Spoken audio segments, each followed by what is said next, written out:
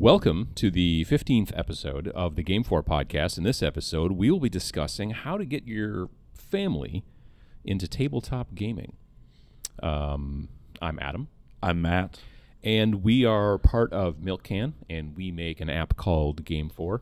GameFor is it's a platform, really. It's a mobile app for Android or iOS. It's also a website for connecting tabletop gamers. That's kind of the main thing. It's got information. You've got big event list of games going on in your area, looking for players. You can find other GameFor users who are looking to play things. You've got conventions, clubs. You've got a store finder database with over 6,700 stores worldwide. So pretty much anywhere you go, you can find the closest game store, which is often kind of hard, actually. So, but that's what we do, so you should check it out. Let's see. What have we been doing since the last episode, since episode 14? So I finally got my board game on. I haven't played board games in had been a while. Yeah. So I went to a friend's house and played board games for a good majority of the day. So we started with a game called Clip Cut Parks. Clip Cut Parks. Yes, it's a deceptively light game that takes a little bit of puzzling. So you start with basically a gridded paper that has a bunch of different areas, colors, and stuff like that. And then you have random cards that you have to, you're each given scissors, and you have to cut based on what the die roll is. Like, say the die will roll up like a 1, 3, and a 3. So you now have to cut a 1 grid worth, and then 3 grids worth, and 3 grids worth. You can't overlap. And then once a piece falls out, you have to either use it or scrap it.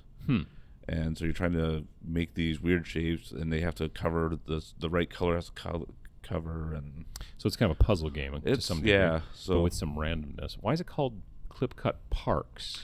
I'm assuming so that they can release thousands of other versions of this game. I mean, did the designs look like a park? Yeah. Oh, I see. Okay. Yeah. All Sorry. Right. Gotcha. Yes. Yeah. So it was there was like water and trees and field and. So then they could do cities, they could do farms, they could do lots of different stuff, Yep. and they would all be kind of topographical. That's kind of cool. So yeah, it was all right. Yeah. Then we played a game that was amazing, so amazing that I ended up buying it myself. Really? Cthulhu: Death May Die. Nice. It was a Kickstarter game. Yeah. We were lucky enough to one of our local game stores has been doing a lot of the retailer options for Kickstarters lately. Yeah, so stores can, like a lot of Kickstarters these days will have a special, like, what do you call them, level or whatever? Yeah, like where if you're a retailer, you can do this and then you'll get, but it's almost like you're getting them kind of wholesale to some degree. Right. You're getting a bunch of them, and maybe they have a different type of packaging too. Yep. Yeah. So they ended up having it. Didn't realize that they had it. I just went there afterwards. At the local store. Yeah, I was talking to the store owner, and he goes, "Hey, but did you see that we just got this in?" And I'm like, "Amazing!" And they had a really good deal on it. It was about half of what it's going for on eBay right now. Oh, nice. So, but yeah, because it's not. Is it in stores yet for people who didn't get into that Kickstarter? Not that I'm aware of. Yeah, I mean, I think it will be. It's because it's Cool Mini, right? It's CMON. CMON, right? Yep. So CMON. Come on now. Right? Yeah, I don't know how they want to pronounce it, but that one is, from what I understand, like they definitely are going to put that out to distribution at some point. But I bet you it's probably a bit of a ways away. because they've got 2 seasons already. But yeah, lots and lots of minis. Did you buy the giant honkin' Cthulhu? I did not. So for those of you who have not seen it, just take a look. Just go on Google or whatever and take a look. Search up this game and look and do giants.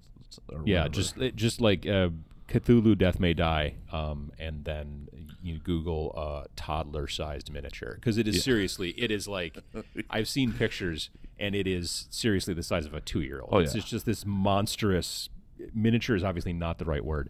I like to call them bigatures, and it's like it's Cthulhu coming out of the water in between 2 pillars. Yep. And I got a friend who's a commission painter who painted one for a client, and it's just pictures on his Instagram of him. Like, normally when you paint miniatures, you're like holding onto the miniature in one hand and painting with the other hand, that kind of stuff. And he was airbrushing this miniature, and he just had it sitting on his lap. Yep. Like, he couldn't even fit it on the table. It was so big, and then he was just you wouldn't find a paint handle big enough for this. No, that wouldn't work. But it was pretty interesting. So and Cthulhu got back. Yes, he's got a weird bumpy sort of suction cuppy posterior. Yeah, posterior. Yeah, that's kind of weird. But yeah, the game itself is actually pretty fun. It's kind of similar to, well, it's a cooperative game, so but what's nice is it's asymmetrical, so each of your characters are different, and so there's some powers that are kind of common among different ones. Sure. And then each character has one that's kind of directly ties to their character. Some are historical characters like Lizzie Borden and Rasputin. Like Rasputin's, nice. His special ability is that he can die multiple times. Yeah, well, that's kind of par for the course, really. So yeah, and you choose how you power up during the game to make yourself more powerful and stuff. But yeah, it's actually surprisingly fun because I'm not always a big Cthulhu fan. I feel like a lot of the Cthulhu games are kind of lackluster. I know there's people that love them, so I apologize to those people. But this was definitely one that. Well, this is your idea. This is what you feel. Yeah, in my opinion, this is by far my favorite. Nice. And the amount of miniatures and sculpting is just amazing. Yeah, no, it does sound kind of cool. And I remember seeing, I think I saw it at Gen Con, the giant honkin', that's a technical term, giant honkin' Cthulhu. Mm-hmm. But that he was painted by this real high-end Spanish or Italian, I don't remember, commission painter guy. I think he's Spanish. It's spelled angel, but I know it's pronounced Angel, kind of roughly. Okay. And he's he does really, really good work, and it was amazing looking. It was up kind of on a pedestal, sort of, and I saw it at Gen Con, and the work looked really, really, really good. So, yeah. And then then the last game we played, one of the guys had to leave, so we wanted something a little bit lighter, so we played a game called Horrified, which is basically a game that involves the Universal monsters. So like, like Mummy. Universal Studios monsters. Yeah. The Mummy, the Dracula, Invisible Man, Swamp Thing, right? Not Swamp Thing. The thing, Black Lagoon. Yes, Creature from the Black Lagoon. That one, yes. Tom Cruise. The Mummy. I said that I was one. just saying Tom Cruise because it was funny. Oh, yes. But no, there's a bunch of them. They were going to try to bring that back. Yeah. And then this game was linked to that. It and could have been. Came out with that new Mummy movie, and it didn't work super hot. Yeah. Well, and I think a lot of people Jekyll and confused Hyde. because it was called just The Mummy, and right, and we've done that a couple of times with Brendan Fraser. Yeah, so or 3 times. I know I was confused at first. I thought that was something in that line. I didn't realize they were trying to reboot that. Yeah. No. But anyway, that one was kind of fun too. Yeah. So the game was probably better than maybe the movies. Yeah, I would say that's probably a safe bet. I do still at least for me. want to see the Mummy movie. I don't know why. I just do. How about you? Oh, and I did more D&D. Oh yeah. You were playing, and yeah. Did you have a bunch of tiles and stuff, or were you? No, I'm still got to get that. Still chewing on. Yeah, and there's a lot of dungeons that they can get through in one session, so I haven't figured out exactly how I'm doing it yet. So. Yeah, that's always the issue with the dungeon tiles. Are a great idea, but you need to have a lot because the issue is if you only build one room at a time, right?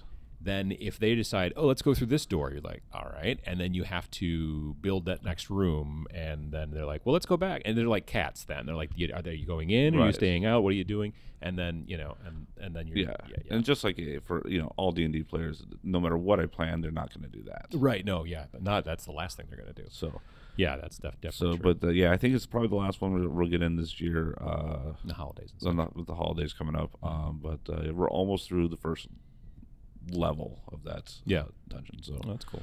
Only how many levels are there? 16, 17 to go. Oh, gosh. Yeah, that's a lot of levels. Yeah. All right. Well, that's fine. How about you? Well, I've still been, as I've said in the last several episodes, cleaning and organizing my basement, and then parentheses sad face emoji. At least that's what it says here in the notes. So it's been not going quickly, and also I've been helping my mom a lot. She's been, as I mentioned in the past, she broke her leg, and so she's been not home. Luckily, she's still at a facility and all that stuff, so they can keep she can.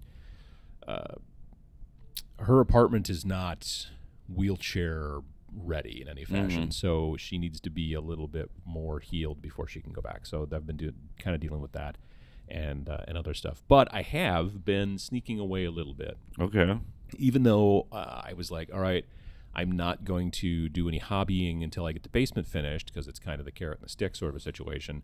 Have you been cheating on yourself? Well, it a little bit, because it's the stress relief. You know what I mean? Like the hobby for me is like the stress relief, and then there's been a bunch of stress.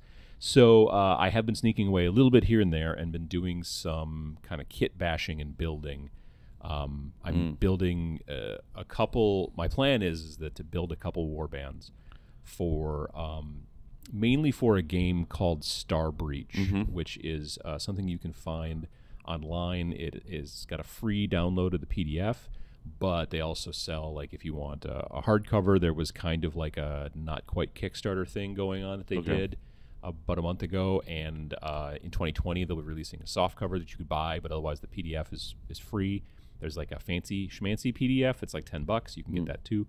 But it's a sci-fi skirmish miniatures game that has no attached model line. There's so you can pick it, pick your own. Right. And so some friends of mine and I have this idea that we want to make kind of like we're going to play and it's going to be fun and that'll be great, but what we're really doing is trying to spend some time on the actual war bands to make them look really cool and stuff like that. So nice. I've been doing a little bit of that, where I'm, cutting off this arm and then putting on a different arm and putting on different heads and different stuff like that. Sure. And and that's what kit bashing is, for those that don't know. Yeah, exactly. It's not building the model the way it was originally intended. It's taking stuff from other kits and then kind of bashing them together. Don't actually bash them, because you don't usually break the actual parts. The parts will go all over the place, and you'll lose them in the basement. Yeah, in fact, we were just talking about Adam Savage kit bashing.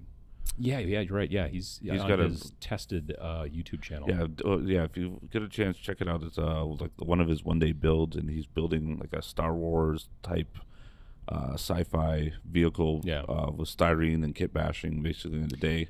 I mean, that's the way that those things were done back in the day. Yeah, like, and he used to work at ILM. ILM. Yes. Yeah, it's at Industrial Light and Magic. The people who did Star Wars, I think he worked on the prequels, didn't he? Yeah.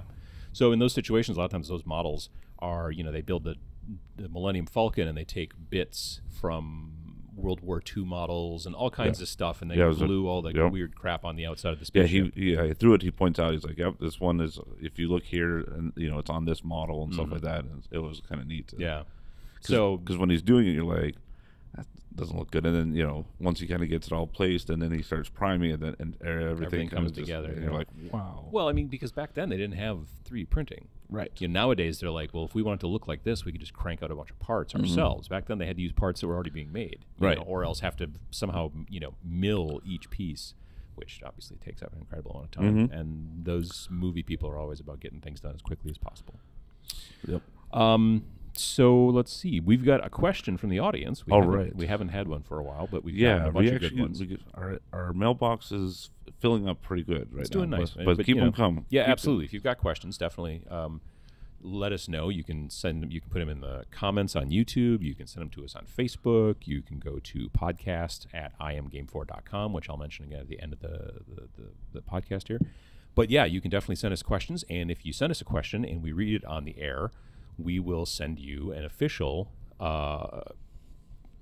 T-shirt that you can't get in stores. Right. It's not available on television. Limited edition. And that we only make them for the people who answer the questions. Right. So we'll be reaching out to Brian here, whose question we're going to read, and finding out what size T-shirt they need and sending that away. And not only is it the question for the episode, but it's also what sparked the topic. So it's going to be kind of a, rather than in the past where we're like, oh, hey, here's a question, we talk about it, and then we go on with whatever the subject is. We were like looking at this question, and it's a good question, and we think it's also a good topic. So we're going to kind of tie them together. Yeah. So let's see here. You want me to read it? Yeah. Okay. So hello, Adam and Matt. What tips can you offer for getting kids' family into gaming and hobbying?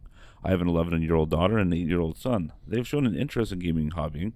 My issue is the fact that I've only been in the hobby for about a year, so I'm not sure what the best steps methods would be. Adam's videos, which he's talking to about Tabletop Minions, your YouTube channel, were the foundation for my introduction. I had zero exposure to the tabletop gaming hobbying and minimal exposure to board gaming and video games growing up, so I lacked the background experience. Rehab played a couple rounds of Kill Team. They seem to enjoy those. They've also painted a couple Boxwalkers and WizKids figures. They seem to want to paint when we don't have time and don't want to when we have time. Well, that's kids as well, kind of to some degree. So this person, Brian's talking about not just like tabletop wargaming, which is kind of my thing, but also talking a bit about also board gaming and all that kind of stuff. Brian's mentioning playing a couple rounds of Kill Team, which is made by Games Workshop. It's kind of their small skirmish kind of sci-fi game that's based off of their wildly popular Warhammer 40,000. I will get mine painted. Oh yeah, no, I know. You're getting very close. Looking forward to it.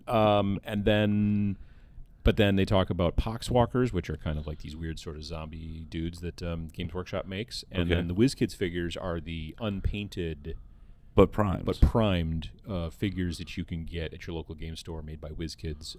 They make them they have a license for Dungeons and Dragons and also for Pathfinder, right? Yep. So that's kind of the reference there.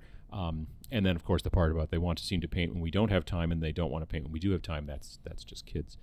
For the most part, yeah. Yeah. So I think it's a good question, finding out like how do you get not just like children, but also like maybe your spouse. Right. So the spouse or someone that you enjoy spending time with, that you'd like to be able to spend time in your hobby with. In-laws, cousins, all kinds of different things. Yeah, that makes sense. Brothers, sisters. Yeah. So the question, or I guess the first thing to figure out when you are trying to plan to do this is, number one, is there even an interest? Right. Don't pull up in a van, haul them into the van, and take them to your gaming club night. Well, that's maybe a bit extreme, I suppose. Yeah. No, I was just thinking of like, if you say to your spouse, let's say, hey, I would, we should try out some Magic the Gathering, or would you like to join the group we're playing Dungeons and Dragons, or whatever. If they say no, then that's generally right there. That's the end. Yeah, or like I'd rather stab myself, or right. Yeah, no, if it's extreme, then that's bad. But you may say, hey, would you be interested in playing Dungeons and Dragons with us? And that could be seen as daunting to some people, because there's like I don't personally want to play Dungeons and Dragons with folks I don't know. Like I've been to conventions before, and at big game conventions or even small game conventions, there's a lot of role playing that goes on. Yeah, you've played I have stuff at like Fire and Ice. Yeah, that we go to in Manitowoc, which is coming up end of February. Yeah, so a couple months. Yeah. So a couple months from now. But yeah, the anxiety level for me going into that was, even though I've done it before, it's still just kind of like, well, are these people gonna think I'm an idiot, or Interesting. Okay. It's see, for me, it's just for me, it's a situation. I don't know if maybe it's anxiety. Am I role playing too much, or am I not role playing enough? Yeah, I don't know what it is for me. Honestly, it's something along the lines of, I think that I don't feel like playing a role, like not that you're acting particularly, you know what I mean? But I don't know, like if I don't know people, I guess I'm not quite comfortable enough to do it right, and I don't know, then that maybe does become kind of an anxiety thing. So that's one thing. Saying to, say, a spouse, let's say, hey, would you like to do some Dungeons and Dragons or whatever with our group or whatever, right? That could be seen. But on the other hand, and if they do say no, sure. What one thing I found is, like, especially for kids, is say, oh, well, if you do ever have that interest, let me know. Sure, yeah. Because if you say no, and then 6 months goes by, and then like, man, I wish I had said yes. Yeah. Oh, you make it. Don't following up. Let them know. Let them know that they can change their mind. Yeah, it totally makes sense. And if they say yes, the opposite's true. Sure. Yeah.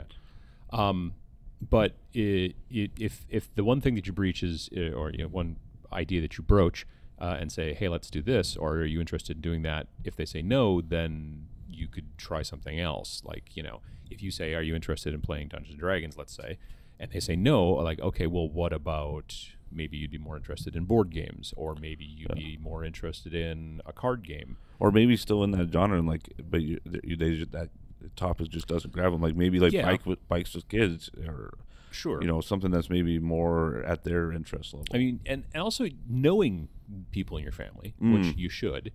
If you know that your husband hates fantasy, just elves and dwarves and all that stuff just makes him angry, or whatever, I don't know, or sleepy, I don't know, whatever, then don't go, hey, would you be interested in playing some Dungeons & Dragons? Like, knowing that up front might make some sense. But understand what maybe is leading to that no. Right, but you might be able to be like, well, but would you be interested in playing Star Wars role-playing game, or Paranoia, or, there's a lot of other ones, if you're interested in those types of games as well. Right.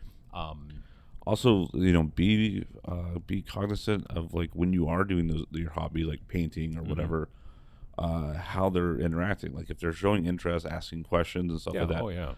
Make sure you follow up with that. It's like, I know my kids are like, the first time I started painting, they're like, what are you doing? So then I started showing them stuff, and the oldest did try it out a little bit. He just said it wasn't really for him right now, but that's okay. But yeah, just kind of, I'm doing this, and sometimes just letting them watch. Maybe they're not interested in participating now, but later on, I know growing up, if I saw, my dad doing woodworking, I didn't really want to go and cut up wood with a saw and all that fun stuff. But now I really enjoy doing it. So, it's something that I kind of had to grow into. So when I was younger, my dad would take me fishing, and I was not super interested in fishing, so I'd be screwing around, like throwing rocks in the water and whatever and all that kind of stuff. Fish don't like that. They don't. They're not super fans of it, and my dad wasn't a super fan of that either, particularly. But I was also like pretty young, and sitting still and watching a bobber is a difficult thing. Was it on the shore or in a boat? Both. I mean, we would sometimes go fishing on a boat. We would go and we stayed in this cabin once per summer usually, and they had a rowboat, so you could rowboat out, and it was a really shallow lake, so it wasn't a particularly big deal as far as, like, if I fell out, I could probably walk back. It was it was shallow and sandy on the bottom. But I do remember falling into the river one time because I was messing around, and it was like early fall too. Ooh, so cold. So it was cold, and that river's got a bit of an undertow and stuff like that. So luckily, my dad grabbed me out. But as I got older, when my dad stopped fishing, that's when I was kind of like, it would have been nice to sit there, and because I was in my 20s and I could sit there and have a beverage and watch a bobber and talk about things or whatever. But when you're like 9, it's kind of hard sometimes. So gauging that, I think, is a little important too. But all that being said, I have also seen people who've got kids that they've gotten into painting miniatures at a young age. When I was this year, when I was at Origins, my friend Jason from Realmsmith TV, the Twitch channel and all that stuff, he was teaching classes at Origins, miniature painting classes, working with Vallejo and WizKids. Like, we were painting the WizKids models, and I taught one class every day to kind of give him a break and everything. So, but when I would be there teaching, his son would be there up in front with me painting, and like that kid painted, and he was 12-ish. Painted in every single class. Like, he just wanted to paint as much as possible. That's awesome. And so so it depends on the kid to some degree. Absolutely. Absolutely. And also on the spouse. I mean, in some situations, like, my wife is a big fan of board games, and she's kind of interested in playing war games, like miniatures and such, but she's got pretty much no interest in painting and stuff, which is fine. There are plenty of gateway games that work out well that way. Right. And to some degree, the gateway game thing is a good lead-in in a lot of situations. Right. Yeah. Right. Yeah. They're a good thing, but you need to understand how to get them to agree to play that gateway, I think, is where we're trying to lead. Yeah. With gateway games, when I talk about gateway games on my YouTube channel, I'm normally talking about a game that is between, let's say, board gaming and miniature gaming. I'm talking about how to get somebody who's already probably kind of a gaming hobbyist into miniatures of the 4 main genres. Sure. And we have that filter at the bottom of the GameFor app that has board games, RPGs, CCGs, which is collectible card games, and then war games. And then you can filter and say, oh, I don't like to play CCGs, so I don't want to see any events for that, or whatever. You can turn those on and off. Of those, war games is the smallest. And it's also, in my opinion, one of the hardest to get into to some degree because of the building and painting and all that stuff. You know, if you tell somebody, hey, I'm interested in playing a collectible card game, you buy some decks and then you learn. You know, if you say, I'm interested in playing a board game, you open the box, you read the instructions, and then you play. In miniatures, you've got stuff to build, stuff to paint, that kind of jazz. So convincing someone who's new to it is difficult, but there are games out there like Zombicide is a really good one that's kind of like a board game, but starting to head towards miniatures and stuff like that. X-Wing because it's pre-painted. X-Wing because it's pre-painted. There's not a lot of building. But the thing about X-Wing is that it's got a well-known and well-loved intellectual property. Right.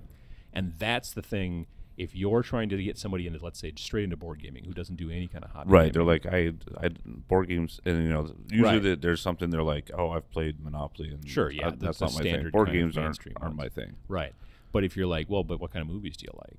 And they're like, well, you know, I like this, and I'm like, well, do you like, you know, Big Trouble in Little China? And then they go, oh yeah, no, I love that movie. You're like, well, there's a board game. You know what I mean? Or Ghostbusters. Ghostbusters. I mean, if you're into Cthulhu, you know, if they like that kind of stuff, you know, there's a lot of different types of intellectual properties that are really, like, if the person likes this thing, very frequently there's a game that is either that exact thing, a licensed version, you know, that's a board game or an RPG. I know there's now I just saw a thing come across my email about the new, what the heck is it?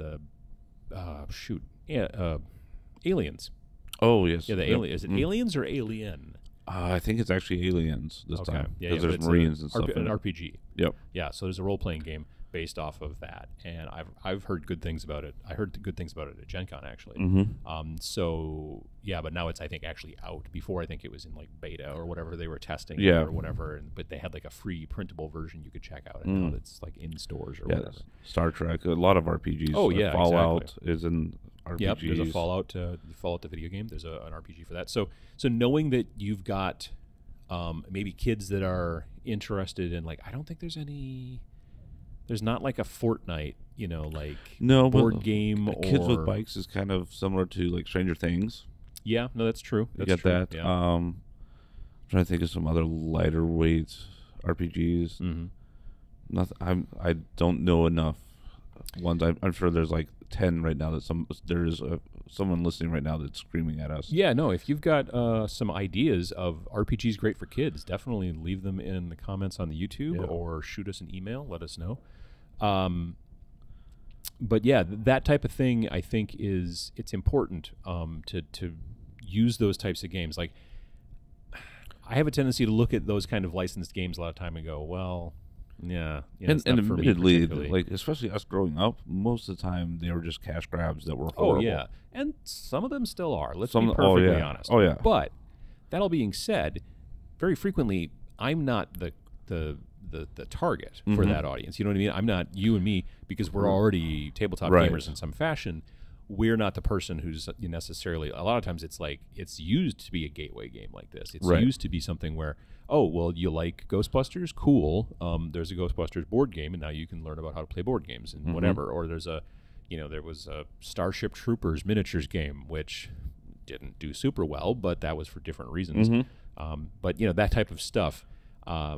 I'm staring at the Hellboy board game right over there from Mantic, which is a great game, but it's it's also I bought it. So I'm not a huge board game guy, but there's lots and lots of miniatures in there, which I do like, and also I'm a big fan of Hellboy. So they licensed games can work in those situations. They don't always hit, but sometimes they do pretty well. Right, and sometimes you can hit like Hellboy is a good example, because they could be into Hellboy because of the comics, or because of the movies. Sure. Like this one's based more off of the comics, just like also Mantic does a Walking Dead kind of gateway game. Right. It's more of a miniature game than a board game. Right. But it's also based off the comics, you're right, not the TV show. So yeah, there's a lot of different things out there, obviously, for those types of and for kids, I know like kids are always in the video games. If I read That's why I was anything talking on about Fortnite. but like Pokemon, like they've got the new game. What is the new one? Sword and Shield, I believe, is the newest one. For like the Switch, I think. Yeah. Yep. And then also Pokemon Go. I know. So Yeah. my son started off with that side, playing video games and playing Pokemon Go, and that is what got him into playing the CCG. Oh, okay, yeah. Because he's finally understood all the characters and how Yeah. they have, and then that's when he was like, "Oh, okay, I understand now. This is." And Yeah. then he got into the collecting and trading and all that. Yeah. I mean, it's not for every kid. Some kids are. I mean, most kids these days seem to be into video games to some degree. Yeah. So there are some kind of overlaps there, or kind of crossovers. Or yeah. And it's interesting to see, like, okay, I've been playing this game on the Game Boy or the Switch or whatever, and now I've got this very different but still same, the same characters, the same little Pokemons and all that kind of stuff. Yep. But now it's all cards and it's cardboard. But it is a bit more competitive, and you're playing across from somebody kind of directly, which I know you can. I'm pretty sure you can play Pokemon against or with your friends or something like that on a video game. But I think that, I don't know, and it's not everybody, obviously, but yeah, if your kid's interested in that kind of stuff, if your kid's interested in Pokemon, then Pokemon collectible card game, if you're interested in CCGs, and by you, I mean, if you're interested in having, the downside is then you buy CCGs and there's boosters and there's all that kind of jazz. Whereas with board games, you buy a board game generally once. Well, yeah, like Harry Potter, the Battle of Hogwarts is a spectacular board game. Yeah, yeah. Nice thing too about that one is it's cooperative, so you don't have to worry about playing too easy or too hard against your kids. Oh, sure. Or your it's kids fighting with each other because you're all working towards a common goal, and that way you can kind of teach and also let them kind of, well, what if we do this? Or you can kind of lead them into that, and then the whole time they're like, oh, these are all the characters from the movies or from the books that I liked. Yeah, no, definitely finding those types of games, especially with kids, I think is a good kind of lead-in for getting them involved, and I think that that's important because it's important for the kids to get that hook, maybe. It's maybe a little bit, I don't know. I think it's still effective with certain adults. But I think it's a little bit more effective with kids.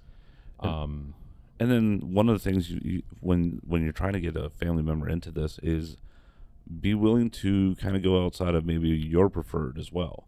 So, for me, never had an interest in Pokemon. Sure. But I would play Pokemon with my kid if that's what if I wanted to kind of get into CCGs, I'm willing to kind of play that out. So maybe it's not your end goal, like you want them to be the 40K tournament player. Yeah. Well, don't tell them they can only play 40K. Let them play one that's more interested to them, and so they can get into it, and then maybe they'll have the interest. Like you're like, well, if you like this. This is, a little bit more complicated, explain why you like that one better. And kids also, it turns out they grow and get older. No, I'm pretty sure. I mean, I don't have kids myself, but I'm pretty sure that's what they do. So a kid who's maybe interested in Pokemon card game early on, and then later on becomes more interested in, say, Magic the Gathering, or like if they really like the card mechanic and that's a thing, and the trading and the whatnot and the combos, then that's one thing. Or maybe like we've talked about in the past, like it's a difficult thing sometimes to get a kid, or a spouse, into a collectible card game, because then it is so competitive, and it's also it can be a bit of a money sink. So there's that. We've talked about in the past Keyforge, from Fantasy Flight Games, which is a collectible card game, but a different way, where you're buying a deck and then that's it. You don't constantly tweak and add cards and subtract cards. I was at the hobby store last night, and getting ready to check out with I think I was getting some new washes. And he was probably about 10 or 11, asked the store owner what this Keyforge thing was.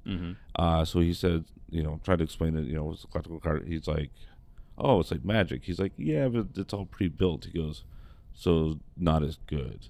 Well, I'm you like, know, okay, well, that's interesting. And yeah, so that's then, that's an but then opinion. that led into a big discussion. He was explaining the differences, and then he's like, "But we have tournaments about Keyforge, and you can compete." He's like, "Wait, do you have tournaments for Magic?" And Sorona was like, "Yes, we have multiple nights of this." And then the kid was just amazed, and was going to start coming in to play on the Magic nights. See, that's every like you think the thing is that many of us have a tendency to get close to gaming and then just assume that everybody knows about Friday Night Magic or whatever, that Right. kind of stuff. And when you're young or just new at the hobby, that's not a foregone conclusion. Yeah. Which is why being able to use an app that shows you events in your local area. Hey, call back there. But yeah, I think that's interesting. I mean, for me, Keyforge is really cool because then I don't have to deck Right. build. And I think if you're trying to get somebody new into the game and you're like, look, here's a deck. Okay, now you have to think about for weeks and weeks and weeks how to tweak it and modify it and do all this stuff. That's kind of a pain. In this Right. situation, you buy a deck, it costs $10. If you don't like it, you buy a different deck. Right. And you don't. There is no blending But of cards. but if like they that. really like it, and they're like, "Oh, but it'd be so cool if I could have done this combination," and you're like, then you well, you can in some other why game. don't you take a look at every other collectible card game Right. out there? Pretty much, yeah. Which is fine. And so being able to gauge not just like what your kids or spouse or whatever or their type of family member, uncles, aunts, whatever, like trying to understand that.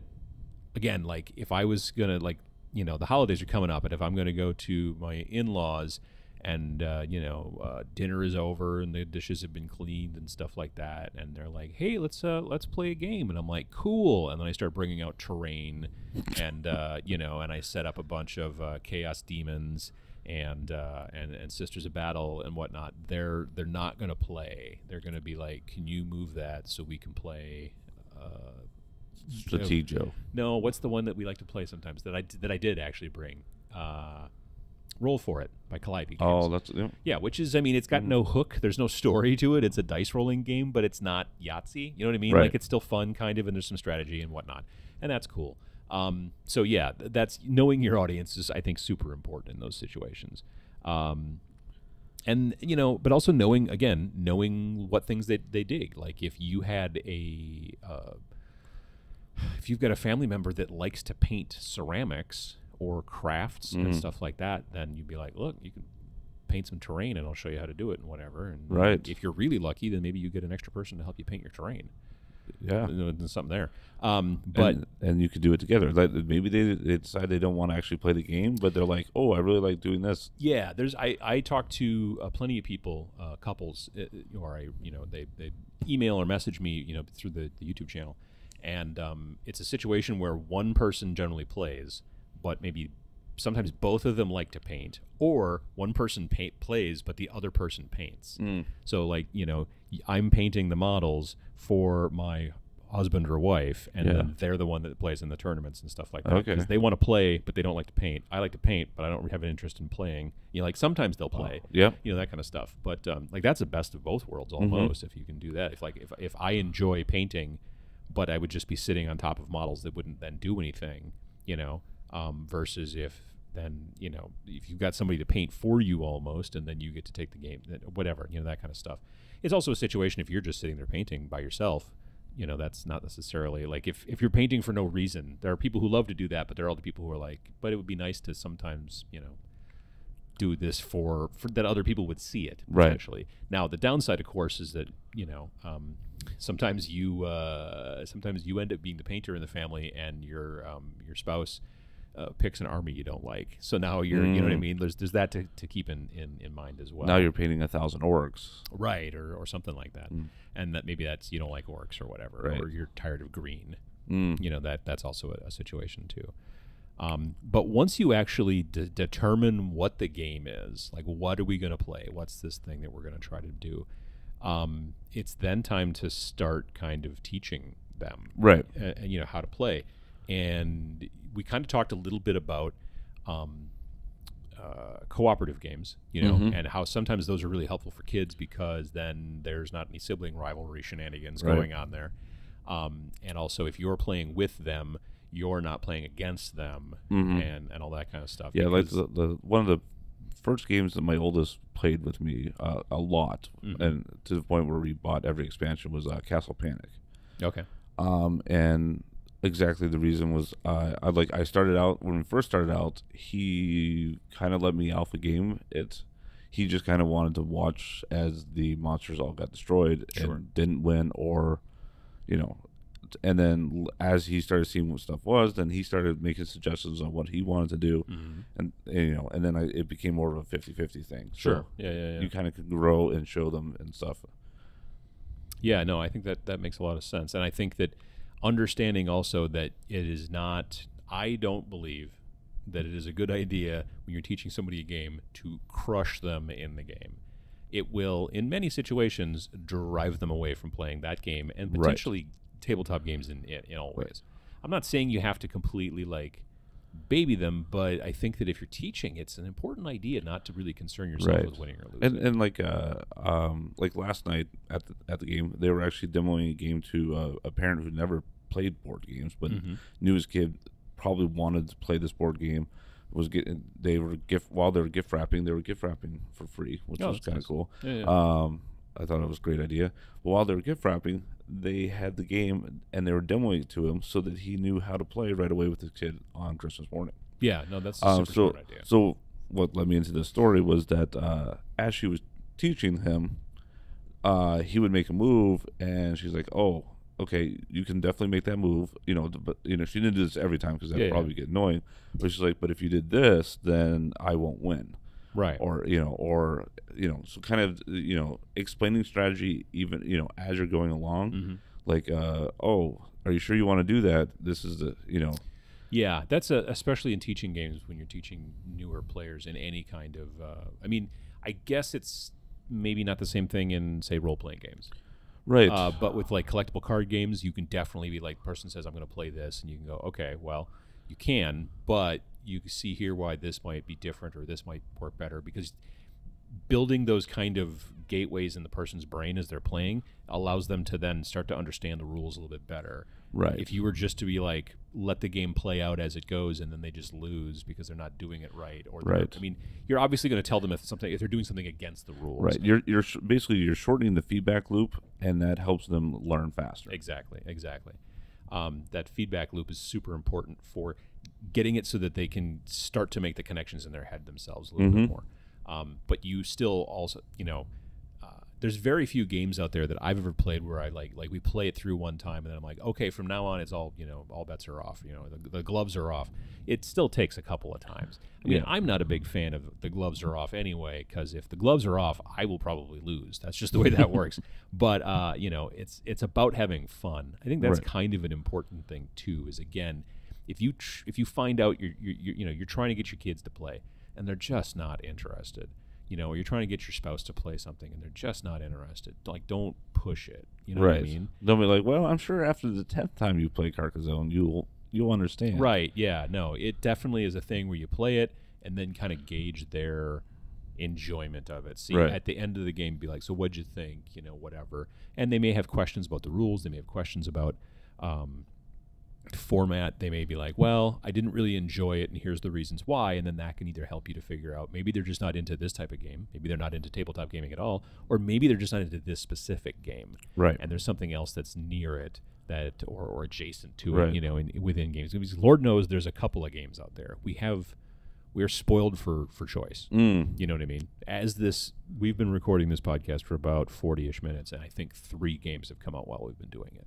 Oh, at least. Yeah. So, that's I think an important thing also to keep track of is the, understanding, like, be empathetic to your family member that you're trying to get involved in this, Right, yeah. Do it as remember why you're doing it. Yeah. If you're doing it because you want to be competitive with them and they want to be competitive with you, then by all means be competitive. Sure. But if you're doing it just so you can spend time with that person, enjoy and have a good time. And have a good time. Do something that you're both enjoying and having a good time at. Yeah. I'm a big fan of, I believe that games should be fun. Well, that's not what games are made for, though. No, that's, I think, what games are made for. It's for fun. So, yeah, definitely keep that in mind when trying to get your family members to kind of get into that stuff. what do we think about conventions? Do you take in my mind, if you're going to go to a local convention, it should probably not be the first time that your spouse or child or family member or whatever, this should not be their first rodeo. I'm not saying it shouldn't be their first convention, because that doesn't make any sense if they never went to a convention, because that wouldn't, like, they have to go to their first convention. But I don't know that you're like, hey, you're interested in learning to play board games. Let's not ever play one at our house and just go to a convention. Oh, of 2 yeah, to 3 to 4 to 500 no, people. no. Yeah. But and maybe even if you have played at home, Right. that doesn't mean you have to play at the convention. So you Sure. could take you could take it to the convention, because there's other things to do at the convention than just Right. all, you know, you a get good dealer convention's going to halls. have vending hall. Sometimes, man, what have we seen at conventions? Like the foam swords and stuff like that. Oh yeah, kids, LARPing. Kids dig that. Fun you know? LARPing, yeah. Yeah, like where it's just like, it's not like a full-blown LARP. It's just basically like the foam Right. sword, battles or whatever. People making pancake art. See, you brought that up again. Dang it. I I wish we were at a convention in Madison back in October.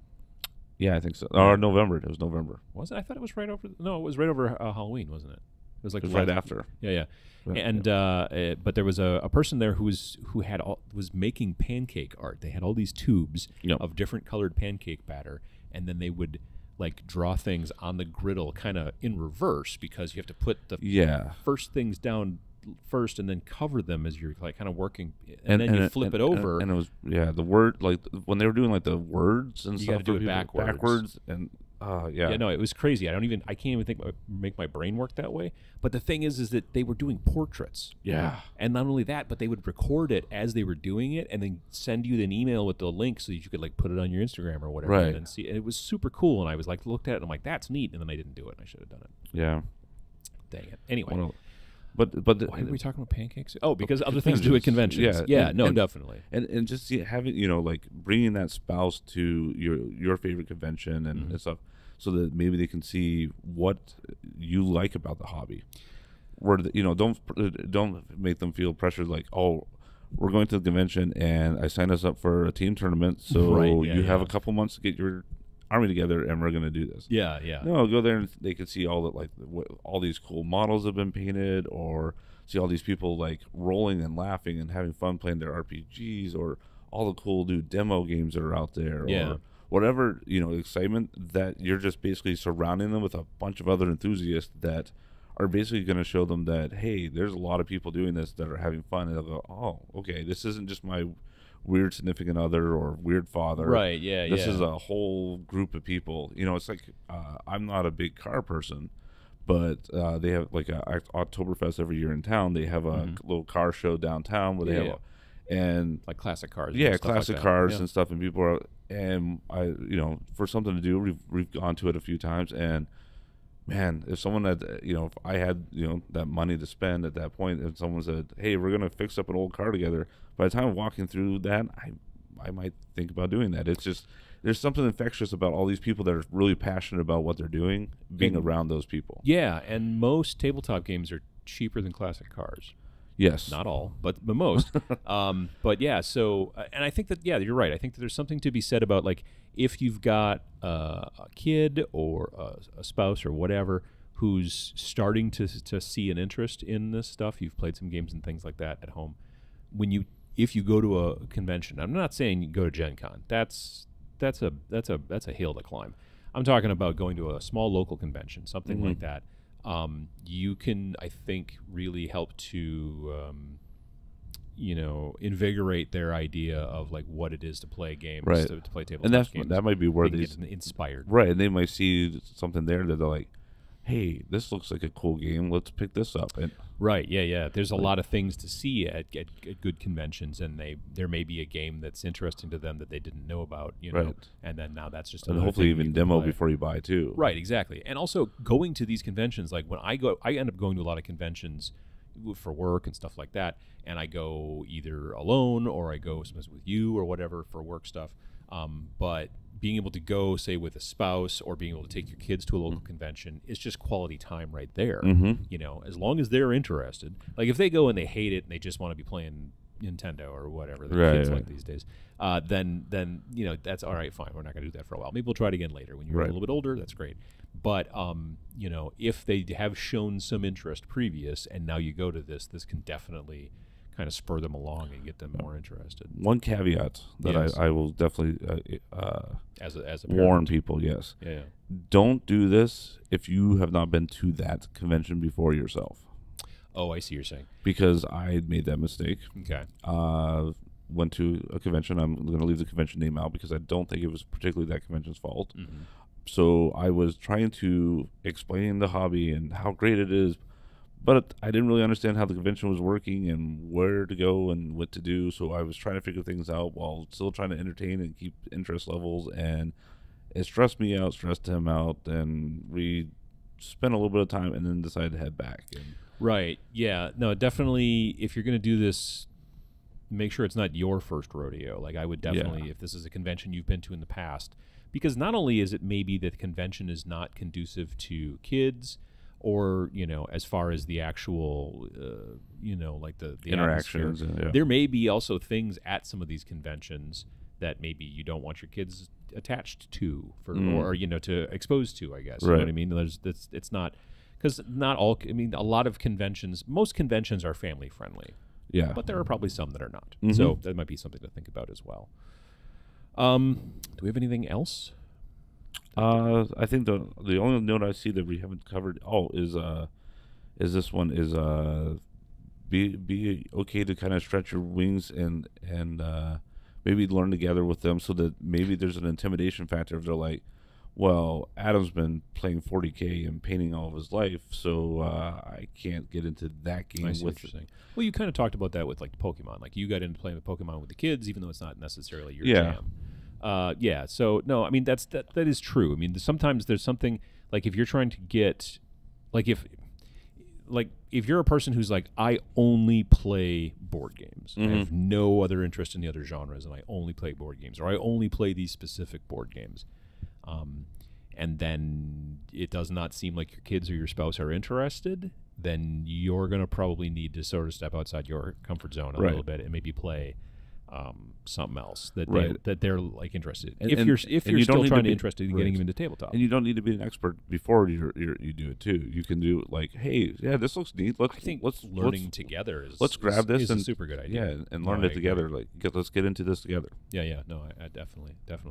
Because it might be a game that either you're tangentially kind of like interested in, like it's maybe a gateway style board game / miniatures game that you're kind of interested in, but it might be easier to get started with your spouse or your kids, or it might be something that's completely outside that they've shown some interest in, and that's like maybe if I had a spouse that was really into Game of Thrones, sure, maybe D&D, but maybe like Song of Fire and Ice. Song of Ice and Fire. Ice and Fire. From Coolmini again. Yeah, they did a miniatures game, and I've got a good friend whose girlfriend is super into the books, and so they started getting into the miniatures game. Yeah.